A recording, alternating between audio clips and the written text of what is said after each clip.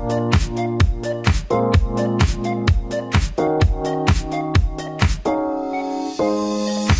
how's it going guys? This is Dave2D and this is my review of the iPhone 6s and 6s Plus. So every other year Apple brings out their S line and it's normally like a couple upgrades from the previous generation with a lot of hype. So this year I was expecting that. I pre-ordered it. I thought I'd just be getting a couple upgrades that were overhyped, but I was a little surprised. Here's my review. So like last year's iPhones, the boxes are embossed, but now they have different colored lids so you can ID the color of the phone. When you open up the box, nothing's really changed. I mean, it's got the same charger, same cable, same earbuds, same SIM tool, same stickers. The measurements of the phones have changed a bit. They're a little bit thicker and heavier, and you might think that these changes wouldn't be noticeable, but if you've used the iPhone 6 or 6 Plus extensively, you'll notice a difference. It's more noticeable on the 6 Plus, but both of them just feel beefier than they used to. Now they're still extremely slippery, so you want to get a case or at least a skin for the phone.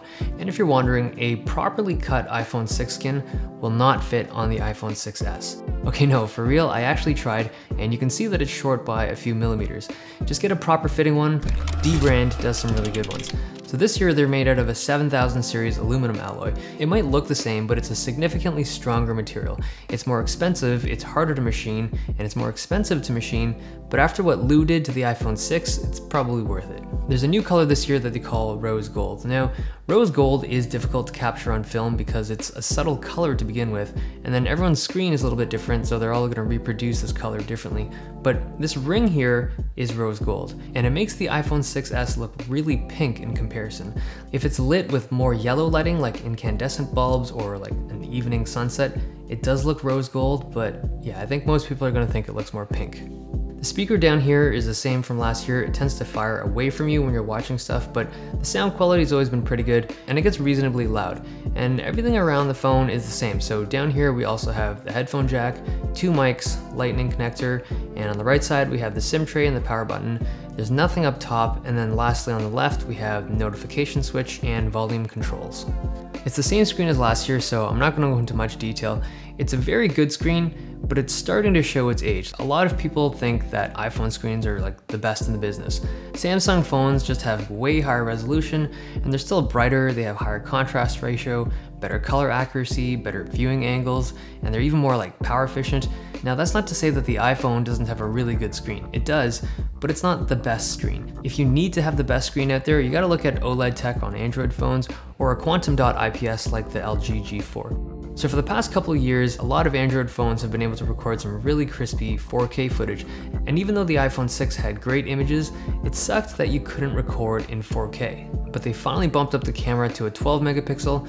Photos in bright light are really good, photos in dim light are really good for a smartphone, but the photos on the iPhone 6 and 6 Plus were already really good, they're just higher res now. So for regular use, you're not going to be noticing much of a difference in image quality unless you're doing a lot of zooming and cropping. Now between the iPhone 6s and cameras on Android devices like the G4, the S6, and the Note 5, it's really hard to call a winner. Like they're all really, really good. I've noticed that for macro photos, the iPhone 6s doesn't focus as quickly or sometimes properly, but I do feel that the color, especially in videos, are more true to life on the iPhones. I do want to compare the cameras between the top tier flagship phones, so I'll probably do a camera test in the future. In the meantime, if you're interested in buying the iPhone 6s or 6 Plus, you will really, really like the camera. It's excellent. One thing to keep in mind though, 4K videos eat up space really quick. You use up over a gig of storage in a 3-minute video, so if you like taking high-res videos, I'd stay away from the 16 gig model. Live photos are pretty cool. You can turn it off if you want, but it's fun if you take a lot of pictures of people. Sometimes it's cool to capture the full moment instead of just a still picture. It eats up a little space, like maybe 60–70% more for the movie clip. The clips aren't particularly high quality and the frame rates are pretty choppy, but it's fun in the right situation. The front-facing camera has been bumped up to 5 megapixel. It's quite a bit better than last year's. So this was taken in a very dark closet, like almost pitch black, but it has a new feature that it can crank up the screen brightness for a moment to act as a flash. And I think this looks a lot better than an LED flash because it's like a full panel of light, right? So it's not a point source like an LED, so you just get more diffuse lighting. I think Kim Kardashian's gonna love this flash. Performance across the board has been bumped up. So starting off, fingerprint sensor, it's quite a bit faster. It's at the point where you don't have to wait on it at all. Like you just kind of press your button and the phone unlocks. The Taptic engine is a lot quieter and has stronger vibrations, so that's kind of nice. And of course, we gotta throw in some benchmarks. So I gotta be honest, even running iOS 9, the iPhone 6 never felt slow at all, but the 6S feels that much snappier. These phones now have 2 gigs of RAM, which helps with multitasking, and it's actually noticeable on the 6S Plus. When you have a ton of apps open, that slight stutter isn't there anymore when you're switching between apps. Siri performance is the same, Wi-Fi speeds seem to be the same. I mean, I don't have crazy fast internet to really push it, and battery life seems identical to last year despite the smaller batteries. So with light to average use, you're gonna get a day of battery on the 6S and about a day and a half on the 6S Plus. I think 3D Touch is the biggest feature of these phones. It's the same mechanic as Force Touch, but it's a lot more intuitive to use because of how we already use our phones. Now, the support for this feature is pretty limited right now. Even a lot of the included apps from Apple don't support it yet, but it's completely open to developers and you can see the potential. It makes phone interactions faster and more efficient, and things like setting alarms, scheduling, taking notes, switching between 2 apps, checking emails, anything that needs multiple inputs is going to be faster with 3D Touch. And there's going to be new games like squashing bugs or squeezing zits or popping bubble wrap. Whatever it is, it's just going to be a better experience. Now, the tech just launched, but the hardware and software are so well integrated, it doesn't feel janky or gimmicky at all. It just straight up works and it's straight up functional. Okay, recap for the iPhone 6S and 6S Plus. They're rocking the same displays as last year, same resolutions, pretty good screens, but not the best out there. It now has pressure-sensitive 3D Touch, which is really well implemented already, and it's pretty much guaranteed to get even better over time. They both have a new 5-megapixel front-facing camera with Retina flash that actually takes pretty good photos, a fingerprint sensor that's noticeably faster than last year's, all covered in Apple's Ion Glass that still shatters if you drop it hard on its face. And on the back, we have a 12-megapixel camera that takes surprisingly fun live photos, really good regular photos, and equally amazing videos up to 4K. On the bottom, we have a single speaker that sounds pretty good despite its location, and we also get that prestigious S stamp on the back of the phone. You gotta let people know you're rocking the new one, right? You're not buying this phone for like the new tech. You want that S stamp for its status. All right, and on the inside, we're rocking batteries that are sadly smaller than last year's, but they seem to give the exact same battery life, which is okay.